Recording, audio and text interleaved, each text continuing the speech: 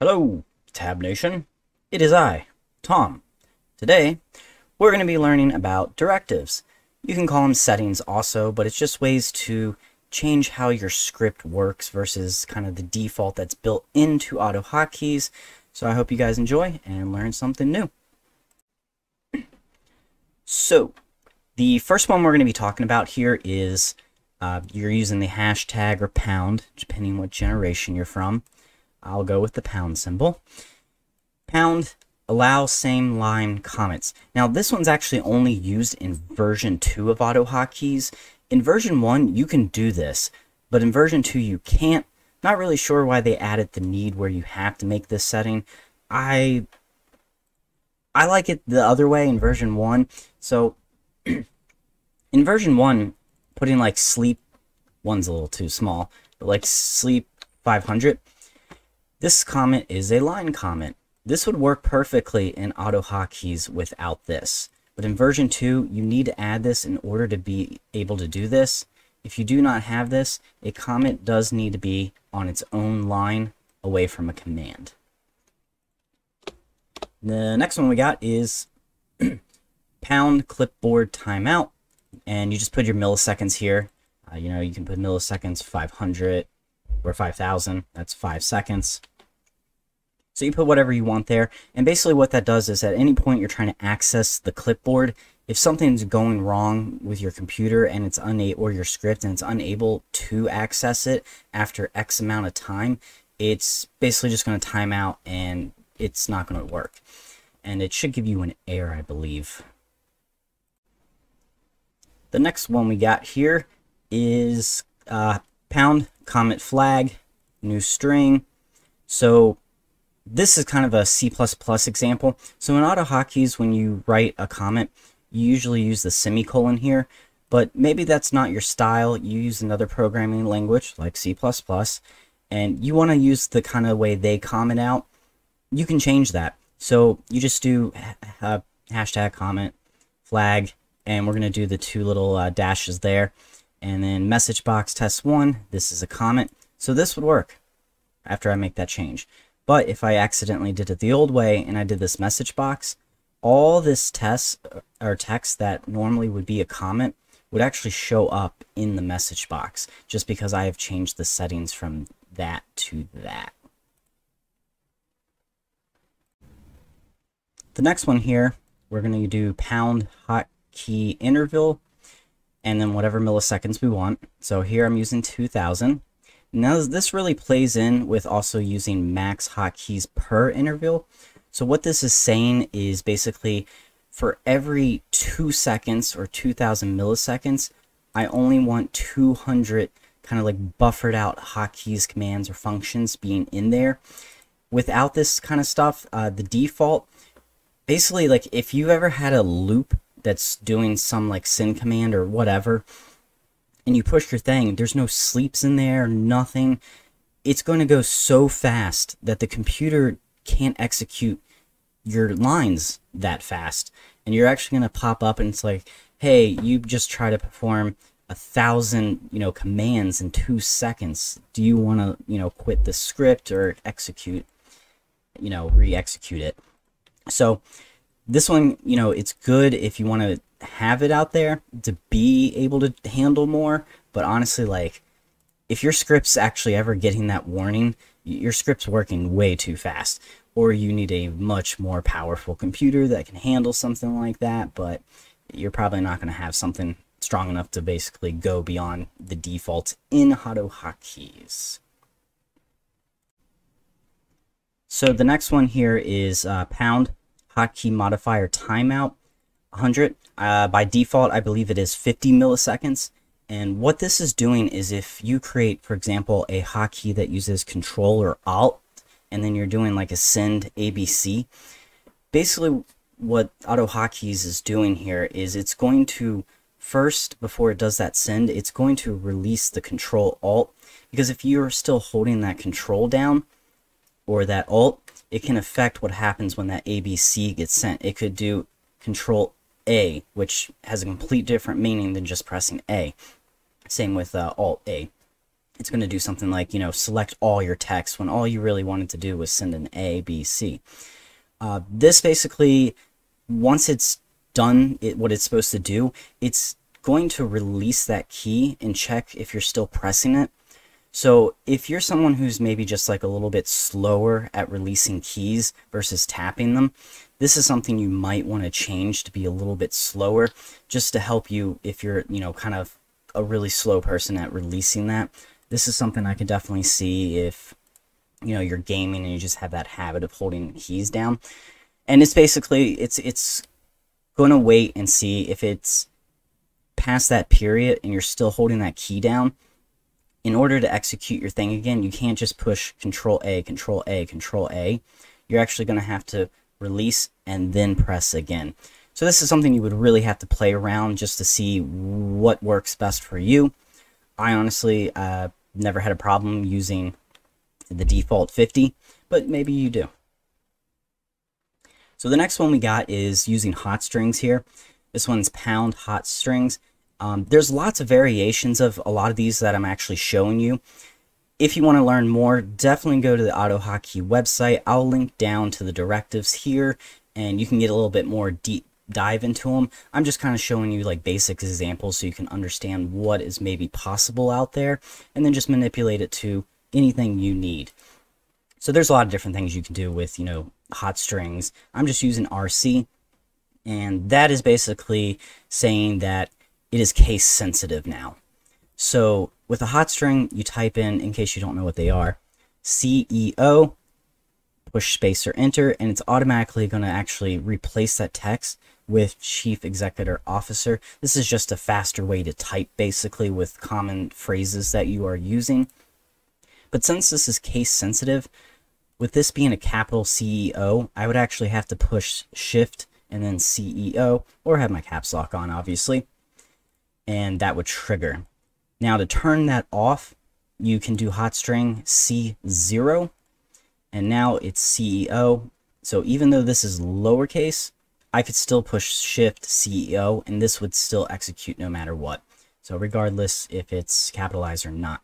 But if you want it, so up here we could actually do something like this, where we actually have both. These are exactly the same, but I could put like 1, 2 here.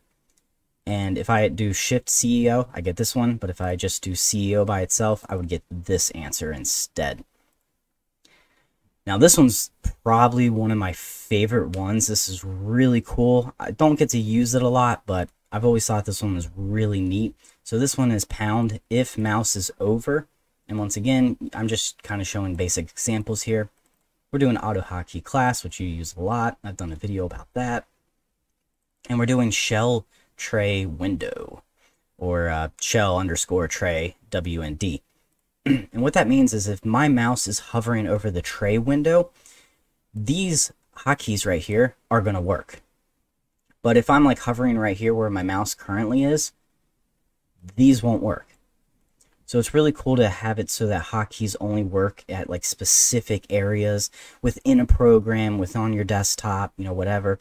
Speaking of a program, for this one, we're doing mouse over, win title, and we're just going to do like a get mouse position. And this one's basically saying if, let me move my screen here, if my mouse is hovering here, it's not going to get the mouse position. But if my mouse is hovering up here on the window title, it will get it. So that's one that's really cool. I like this a lot, especially on the desktop. If I'm in a program, there's a lot of hotkeys I might not want working because I use them for, normal stuff that's in the program. But then I can just move my mouse down to the tray and suddenly it's going to switch all my hotkeys on. So that one's like by far probably one of my favorite ones that I have. But yeah. Next, we got input level, pound input level 1. By default, it is 0. So what we're doing here is when I push numpad 0, it's going to click the left mouse button, right? Well, down here in my script, I have left mouse button, right? Well, if it's at 0 and I click numpad, only this would work. But if I have it set for 1, this is going to trigger, this is going to trigger, and when this triggers, it's then going to trigger this. And message box clicked. So basically what I'm doing here, and there's honestly simpler ways to do this than doing this. You can just honestly duplicate this and change it. But what this is doing is basically with message box click, I can either click the left mouse button or I can click numpad. It's not going to matter. Both of these, it's just a way to assign multiple hotkeys basically to, you know, a command that you want to happen. Like I said, honestly, I don't do it this way. There's a little bit of a different way I do it. But this kind of looks a little clean, I guess, in a way. But yeah. Another one I've used quite a bit. Not a lot of you are ever going to need to use this, but process priority high. If you ever open your task manager, you can right click on your script and actually say it priority high, and that's just giving it the ability to, you know, run at a high priority. I've had to use this on scripts where I've had 80,000 lines of code and there's just so much going on there that it tends to lag a lot, but changing it to high has helped a lot in scripts like that. Like I said, I doubt a lot of people watching this are going to be writing 80,000 lines of code, but just in case you are, this is the best way to do it in case you don't want to manually go into your task manager and have to do it all yourself. The next one we got is key history. So as you're typing on your keyboard, your computer is remembering kind of what you've said previously. You know, Autohotkeys is really a good example of that is when you're using hot strings here. You know, even though the last key I typed was O, it still remembers that my last two keys were E and C. So it's watching what you're doing. So you can change how much is being stored there. And then if you want to display that information, you can just do key history as a command. By default, key history is, let's take a look here. I think it's like 50. Why can't, here we go. It is alphabetized. Yeah, it looks like it's 50. Or 40. Okay, it looks like it might be 40 then. So by default it is 40, but if you want to keep track of a lot more information than that, you can do, you know, 100, 1,000, as long as you have, you know, all that. Yeah. Max memory. Basically, if you want to change this, if this is really useful when you're using variables, your string is just like insanely long, like you're trying to copy an entire essay into a variable. That is definitely something that could help you. By default, that is 64 megabytes. So let's say we are copying like entire essays. Maybe I need to up it to 256, so that way it can use that memory to store that amount of information. Now, you would have to have a pretty large string being stored in order for you to really hit that problem, which I have done. I have copied hundreds of pages from a PDF, and I've needed something like this before. So, yeah. And then, where are we here? Next, we got max thread. We're setting it to 2. So by default, I believe this is 10, but let's say we want to drop it down to 2. What this could cause problems with, especially with dropping it, is how many threads you can run, which is basically how many things can be happening within your program. And this is really going to affect something like set timers. If I push a hotkey and it's, you know, got a whole bunch going on, and as timer goes off, the timer might not actually really work when I want it to, just because it's not able to put that in there and, you know, kind of do that. So going higher is usually what people want to do, but this it's really going to depend on what you're trying to do. Sorry, dry throat. Max thread per hotkey. This is helpful if your script is running very fast. It's kind of how you're buffering. Whenever you push a hotkey, how much stuff can basically be ready to go. You're going to put 3. This also kind of plays around with that at the same time. So yeah. Pound symbol, no environment is what this one means. No ENV. And this is really good to put, honestly, in a lot of scripts. And this is just prevents your script from checking empty variables. So it's going to help speed the script up a little bit, especially if you're using a lot of variables that are going to be put in there. No tray icon. Basically, if you've been using Autohotkeys, when you run a script, down on your taskbar, there's sometimes a little arrow, or it might just actually be displayed right there. When you right click on it, you can exit, about, that kind of stuff. That will get rid of this. If you do this though, you do need to add a way to close your program, maybe by adding, like F2 reload or F2 exit app. There's a few different things you could do that you would be missing if you didn't have no tray icon. Percent. So what this is going to do, this one's mostly you're going to use if you do not actually have a hotkey. So if you don't have a hotkey in your script at all, once it completes what it's supposed to do, the script actually shuts down. So if you have a script that there is no hotkey, but maybe you're using like a set timer, you definitely want to put this there, because then it will keep your script running. I mean, if you don't want to use this, you can always just randomly in your script also just put something like F1 return, and that'll at least keep your script running. So these basically do the exact same thing. Obviously, hey, the less lines of code, the better. So let's go with that one. That way you're using less lines of code. Next one is requires. So this one is basically saying that you have to use a certain version of Autohotkeys. So it is requires Autohotkey version 1.1.33. And then if we add that plus there at the end, that's basically saying as long as it's higher than this version, the script will run. If I got rid of that plus, then I would have to have this exact version. And I'll put all this code in the script description below, obviously. Message box, this script will run only on version 1.33.00 and later releases. Single instance force. So this, if you try to run a script and then run it again, you might notice that you sometimes get a message box that's basically saying like, hey, you're already running this. Do you want to, not run this new one, or do you want to quit the old one, run this new one?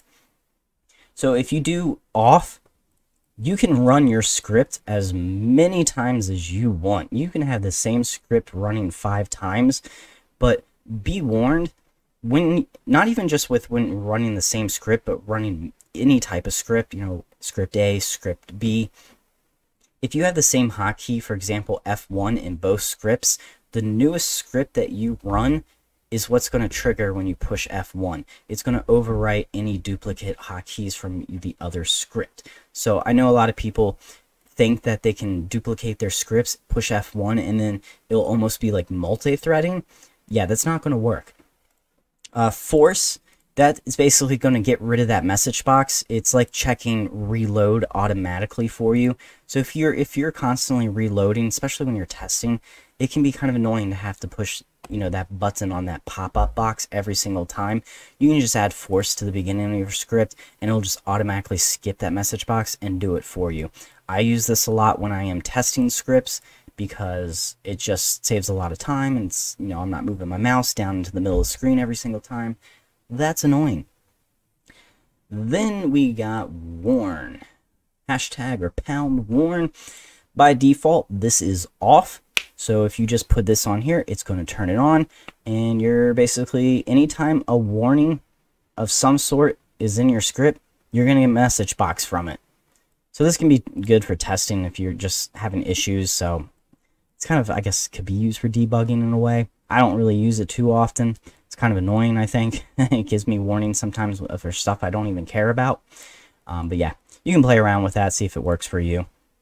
And the last one we got here is when activate force. So this one's a little weird. It's kind of hard to explain, but just to put it in a very simple way, like I said, all these you can look a little deeper into if you wish.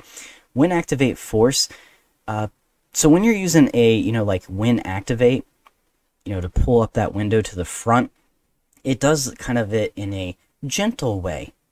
But sometimes some programs just like won't work with WinActivate sometimes very well. So you're doing force, and that's like a real brutal way of pulling it forward.